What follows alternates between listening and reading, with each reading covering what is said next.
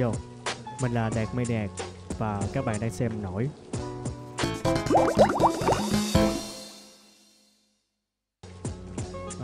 Cái bài đầu tiên viết từ khoảng 10 năm trước, từ cái thời gian mà còn học cuối lớp 8 và bắt đầu rap.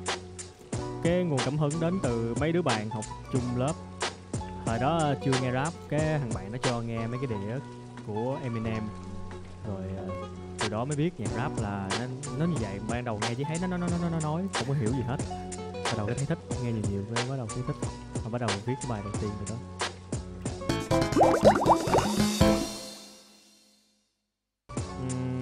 Cái người truyền cảm hứng đầu tiên lúc đó là thằng bạn học chung lớp. Là sau đó là Eminem.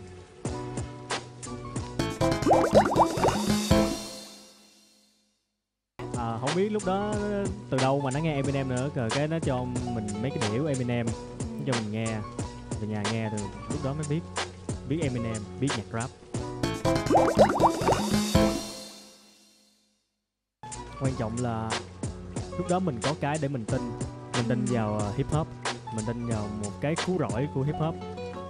Cái thời đó thật ra mà nói thì hip hop nó đúng với cái bản chất nguyên thủy của nó hơn là bây giờ.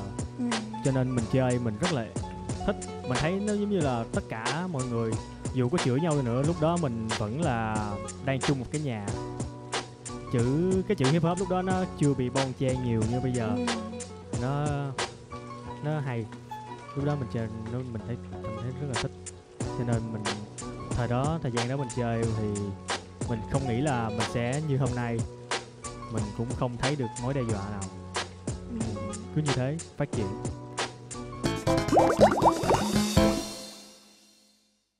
Bây giờ người ta dám thử cái mới nhiều hơn. Đúng là phải thử cái mới.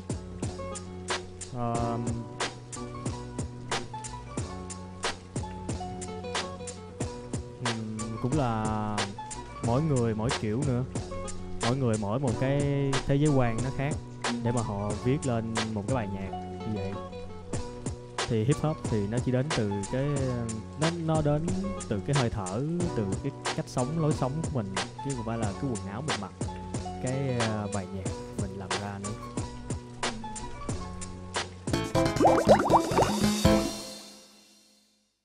ĐạtManiac lấy từ hồi đó lúc còn lên trang web diễn đàn Lê Quý Đôn nghe nhạc thì thấy có cái trò chơi đó có Eminem, nó ghi là nó có chữ Maniac luôn.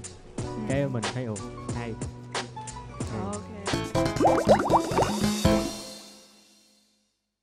Cảm hứng đó là mẹ và gia đình.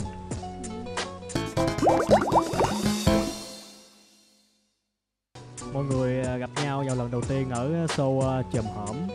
Lúc đó cũng có nhiều band indie chơi nữa mà chưa nghĩ là lúc đó mình sẽ đi với nhau đến bây giờ.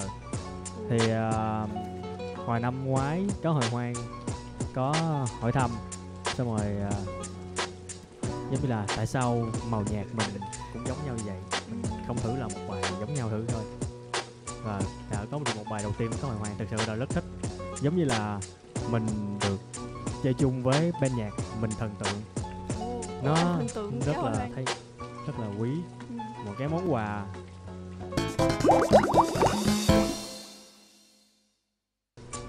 Nó như là cuộc sống của mình thôi.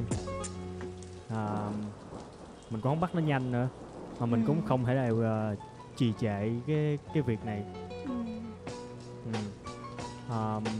Thực ra nó cũng đến từ cảm xúc.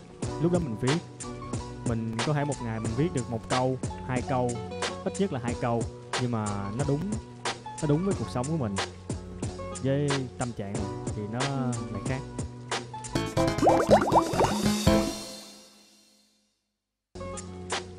Ngoài đó giống như là một câu chuyện của người đi rong. Trong khoảng thời gian đó thật sự là mình cũng như vậy. Và mình thấy được nhiều thứ, mình mở mang được nhiều cái. Có nhiều cái mình thấy, sau rồi mình nghĩ là cái này mình đã từng biết rồi nhưng mà mình không biết đặt tên cho cái sự việc này là như thế nào. Thì bây giờ mình viết lại trong một bài nhạc, mình viết lại hết những cái đó, những cái kinh nghiệm, những cái góc nhìn của mình trong một cái khoảng thời gian đó, như một con mèo đi khắp nơi.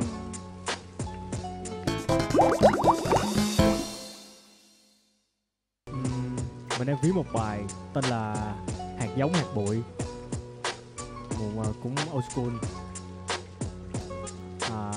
Mình dự tính là sắp tới là sẽ thu rồi release luôn.